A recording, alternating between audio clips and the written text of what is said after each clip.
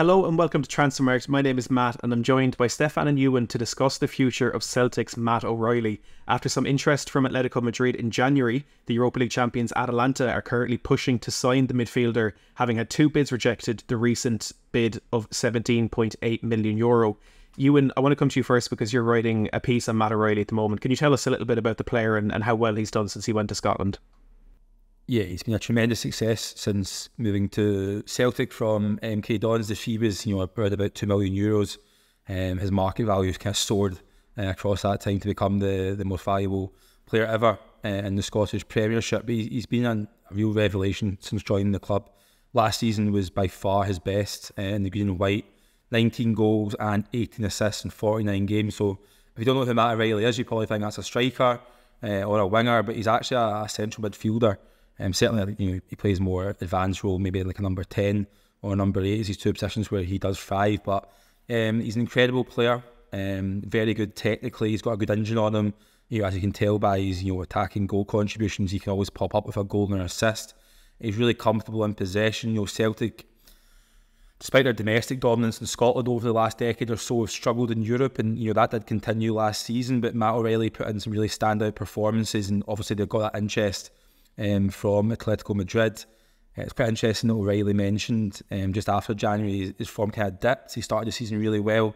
Then when there was interest in Atletico Madrid, he admitted that did kind of turn his head a little bit. It's kind of natural for that to happen when a club of that size come in for you, I imagine. But towards the tail end of the season, Celtic kind of really pulled away from Rangers in the title race, and Matt O'Reilly was excellent again. And it's no surprise that this bid just came in from Atalanta, but I don't think the fee at the moment, just under €18 million will be one that turns Celtic heads or even really bring them to the table. It's the second bid that Celtic have rejected already in the window. I think we'll be looking for around about €25 million minimum base fee before obviously add-ons and things like that before they even consider selling Matt O'Reilly. Celtic are a cash-rich club. They've done excellent to sell players over the last decade. So there's no real desperation to sell. Imagine the player, when you talk about the wages, and Brendan Rodgers mentioned this in his press conference just the other day, that it's difficult for Celtic to keep players because they can get far bigger wages at other clubs. So imagine Matt O'Reilly does have ambitions to play at a higher level, but I don't think he's the sort of player who's really going to push through a move. Stefan, let's talk a little bit more about Matt O'Reilly's market value, because as Ewan mentioned there, he is the most valuable player in Scottish Premiership history, currently at €20 million. How has he ended up at that figure? Yeah, well, anyone who just listened to Ewan kind of wax lyrically about his performances at Celtic goes some way to explaining why he has done so well. He's a central midfielder who scores goals, who creates goals for fun, and he's really made short work of the Scottish Premiership in general. As Ewan said, there are still areas at Celtic where the club itself could do much better, of course, in international competitions and European competitions, but we can't really hold that against Matt O'Reilly personally. And yeah, his rise at Celtic has been really quite staggering. As Ewan said, he basically joined the club when his market value was about €1.5 million.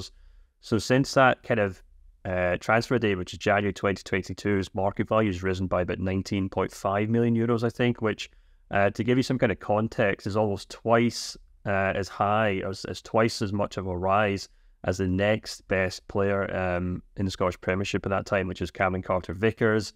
His market value has risen by 11 million, and after that, it's Rio Hatate, whose market value has risen by 9.2 million. So, in terms of his performances, that's why his market value has risen, but there are other factors, of course. As you mentioned, he does have a long-term contract. His contract runs until 2027. In fact, just before we started recording this, I think Brendan Rodgers just more or less came out and said, look, we're in no rush to sell him because he's on a long-term contract. He's not pushing for a move. Contract length isn't the be-all and end-all here at Transfermarkt. There are other websites that do pay a lot of attention to that, but as you'll find on our website, we do have players out of contract who do have market value. So it's not as if the market value runs down to zero as their contract expires, but it does play some factor. Of course, a player who's got a long-term contract will be able to demand a much higher fee. But the other thing is probably more important is the kind of outside factors. How often do players leave the Scottish Premiership for high values? How often does Celtic sell players for high values? And how often do clubs buy players from Celtic of Matt O'Reilly's quality, and how much they tend to go for? And if we do kind of look at historic transfer fees that clubs have paid for Scottish Premiership players, we can see why Celtic would be holding out for about €25 million. Of course, there's Jota at the very top, who made the move to Saudi Arabia last year for €29.1 million. maybe something of an outlier just because, Saudi clubs do tend to pay quite a lot of money. I don't think Celtic will really be expecting clubs in Europe to be quite as gung-ho with their kind of negotiations as a lot of Saudi clubs have been recently. But even below Jota, we've got Kieran Tierney, who moved to Arsenal for 27 million euros. Calvin Bassey, who moved to Ajax for 23 million. Moussa Dembele, who moved to Lyon for 22. And then you've got guys like Edouard, Christopher Ayer, and then Virgil van Dijk going almost 10 years back now in the mid-teens, of course, and Victor Wanyama, who moved to Southampton.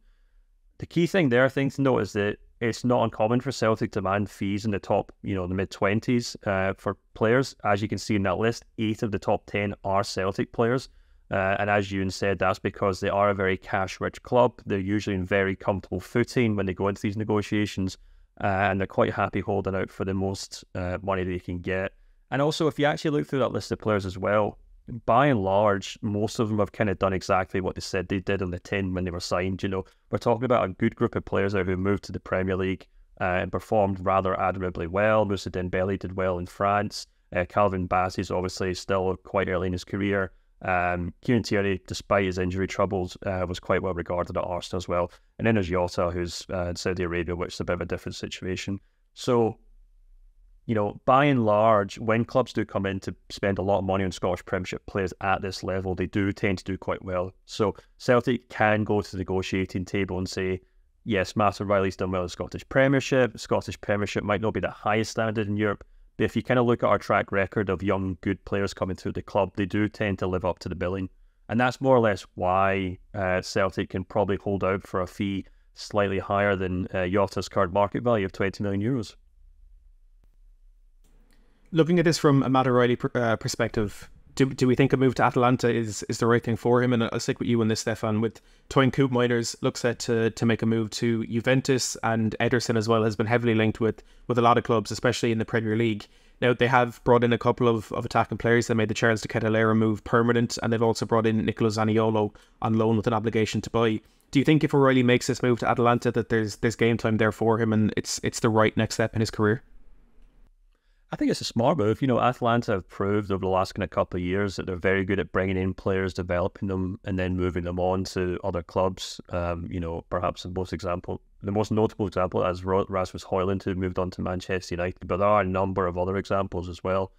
I think the thing that's really two things I think are worth noting here about O'Reilly's current situation. One is that even though he's a Danish international, he does have an English passport. He was born in England, so that shouldn't really matter, of course, but it does when it comes to the Premier League, signing kind of homegrown players. I'm not quite sure how O'Reilly fits in as a homegrown talent, but I think he probably would qualify, which is obviously something that adds a bit of a premium to these players.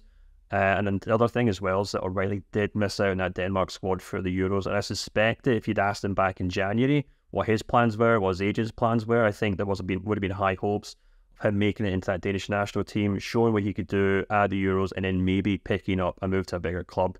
But with all the respect to Atalanta, I suspect that what they're probably looking at there is the fact that they could use them as a kind of stepping stone to a bigger club in 2 or 3 years' time. And at the age of 23, he's still got a lot of time to develop and pick his next moves quite carefully. Ewan, would you agree with that synopsis? I mean, looking at Atalanta's sales, I think from their perspective, they've tried to move away from that selling club title in the last couple of years, and it's resulted in a Europa League title for them. But even looking at the players they've sold in the last 5 or 6 years that have ended up moving on and playing with bigger teams, as Rasmus Højlund, as Stefan mentioned, Christian Romero, Dejan Kulusevski, Alessandro Bastoni, of course, at Inter Milan, and there's a long list there of players who've gone into Atalanta, gotten better, and gotten a bigger move. Yeah, it's certainly a pathway to bigger leagues or bigger clubs, certainly. And I think from going from Scotland, the Scottish Premiership to Serie A, you've got a good jump from Matt O'Reilly, a good test for, but I also think it kind of suits his gameplay and how he plays. He can be quite a languid player. Obviously, Serie A is a lot more tactical, for example, than the Premier League. It's less physically demanding. There's also been links to Premier League clubs as well. I think Southampton have been quite strongly linked to Matt O'Reilly. But I think Atalanta will be a smart move. Whether a Premier League club comes in, could they offer more money to Celtic? Can they offer more money to Matt O'Reilly? That might well prove to be the avenue. I think from Celtic's point of view, they'll be sitting hoping that more than one club come in. They can kind of push the price up by taking more bids from more clubs. But certainly a wise move for Matt O'Reilly to move to Italy. And like Stefan said, I think if Matt O'Reilly perhaps had been playing in a league of a better reputation per se, he might have went to the Euros, because I think if you look at his numbers in Scotland and his output compared to some other players who made the Danish squad, then it's a bit unusual that he didn't get in. But that is probably because he's playing in Scotland and it doesn't necessarily have the best reputation amongst international managers.